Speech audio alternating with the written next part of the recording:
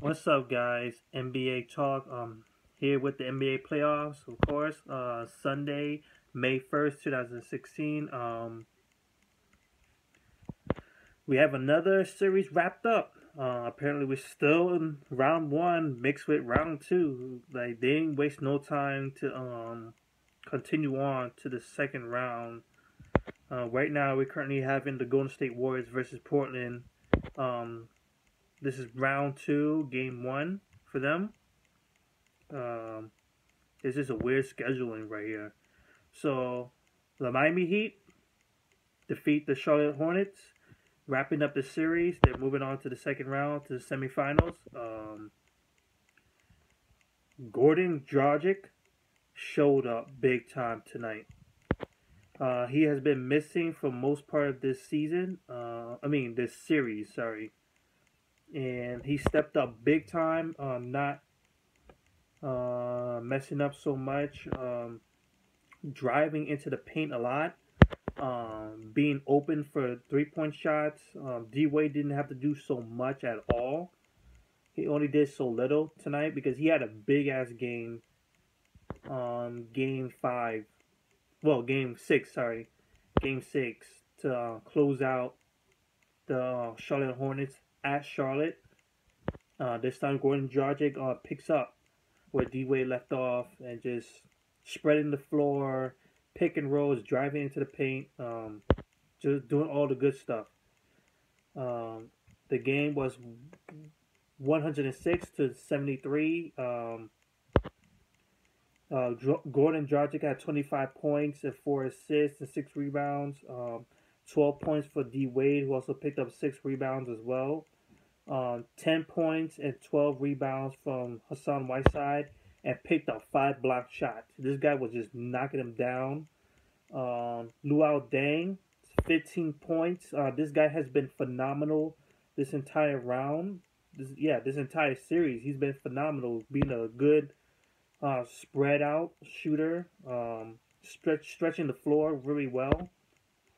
He shot 2 out of 4 from the 3-point line. Joe Johnson did not have a good game.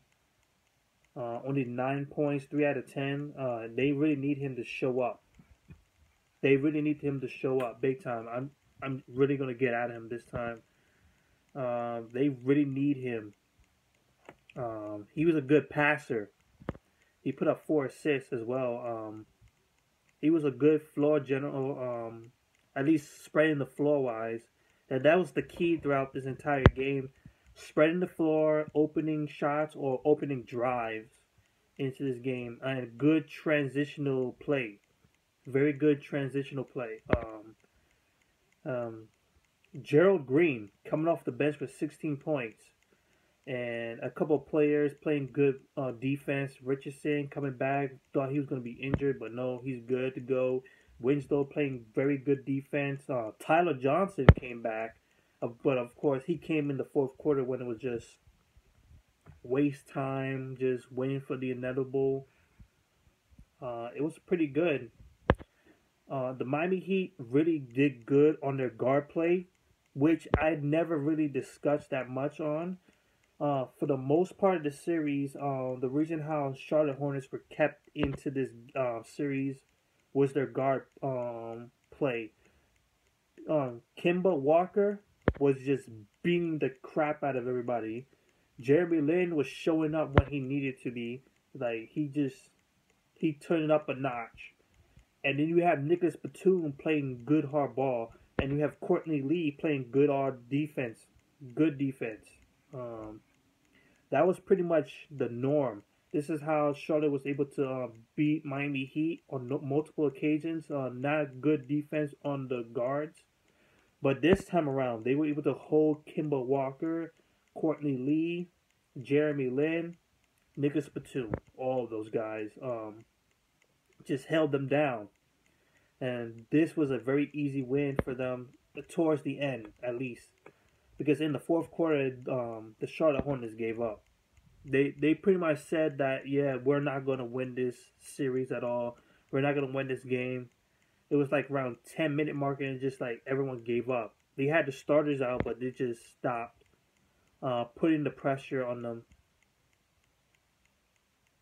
I'm not surprised because that third quarter was nasty, very nasty. Only putting up 11 points in that third quarter. Um, Kemba Walker had 9 points and 6 assists, 3 out of 16 shooting. Like I said, they did a great job of holding this guy down. This guy has been dominating this entire series until now. Courtney Lee with 11 points, 5 out of 8 shooting, which is not that's pretty good. It was a pretty good game for him. Al Jefferson did not have a good game, only 4 points and 2 rebounds. Kemba had 12 points and 6 rebounds, and 5 points from Marvin Williams. Um, we look towards the bench. Jeremy Lin had 9 points, 4 out of 8 shooting, and 10 points for Nic Batum, 3 out of 9 shooting. Of course, he hasn't recovered from his injuries. I think it was a shoulder injury. Cody Zeller had 3 out of 7 from the field, 6 points and 7 rebounds, and 7 points from Jeremy Lamb. Yeah. So that's pretty much it to say. Charlotte should be proud of themselves for getting this far. This is a much improved team from last time they were in the playoffs, where they got swept by the Miami Heat. That's right, Miami Heat. I think in 2014. This is a way step up. The guard play is very fantastic, and I think they should keep this lineup. I'm not sure on Courtney Lee though. Maybe or maybe not. If he could step up better on the offensive end, just like provide a little bit more, so that way Kemba Walker doesn't have to do so much. I like Courtney Lee's defense; is very good. If he could improve on his offense again, because I know he could put up the numbers, especially back when he was in Memphis. He would be just fine. He would be just fine. It would be easy money for the Charlotte Hornets to get him back. You have Jeremy Lin reviving himself, giving glimpse of Land's sanity when he was back with my New York Knicks. I would keep him. There's a whole bunch of guards that are free agents. Actually, there's a whole bunch of players that are free agents. And Jeremy Lin, Courtney Lee, Al Jefferson, and Marvin Williams and Nic Batum are just amongst the people that are free agents this summer. I'll get Jeremy Lin back. I'll get Courtney Lee back because I have a feeling that he could improve. If he can improve, then he'll be a good steal. Nic Batum has been a fantastic asset, putting up points, rebounds, assists, because he's a good playmaker as well. He had a fantastic year, even though he's been injured for most instances of the season. I would keep him. However, the front court is the real problem. Al Jefferson, I don't know if I could bring him back. He's at half and half.